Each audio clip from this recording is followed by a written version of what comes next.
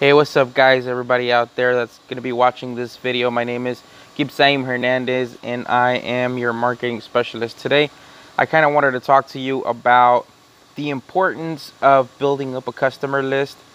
You'd be surprised how many people, how many business owners I speak to that do not collect customer info. I mean, if you're not collecting an email, a phone number, you're actually losing money. You're leaving money on the table. The reason why is because you need distribution. The bigger the audience that you have, the more people you can reach out to, the more people you can send out your specials monthly to, the more people you can retain and have them come back into your business.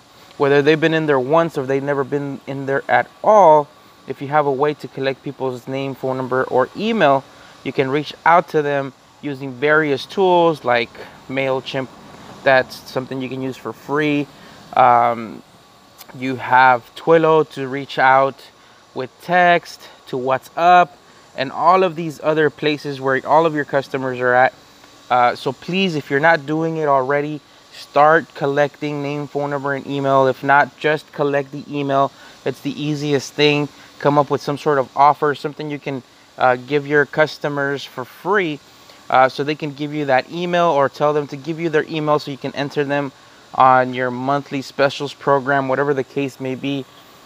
Start collecting those emails. Don't leave it till later, because a business is always going to be worth more money if it has a bigger audience. So if you have 10, 20, 30,000 people that you can reach out to monthlies, send them monthly specials or whatever the case may be, whatever your business is, then your business will be worth a lot more than if you had zero information, zero customer list.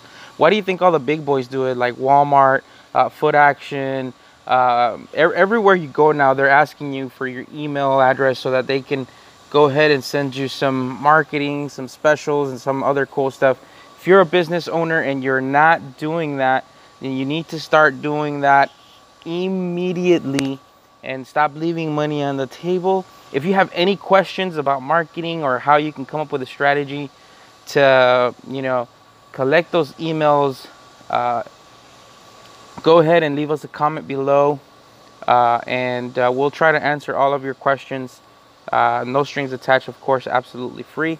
Thanks for watching this video.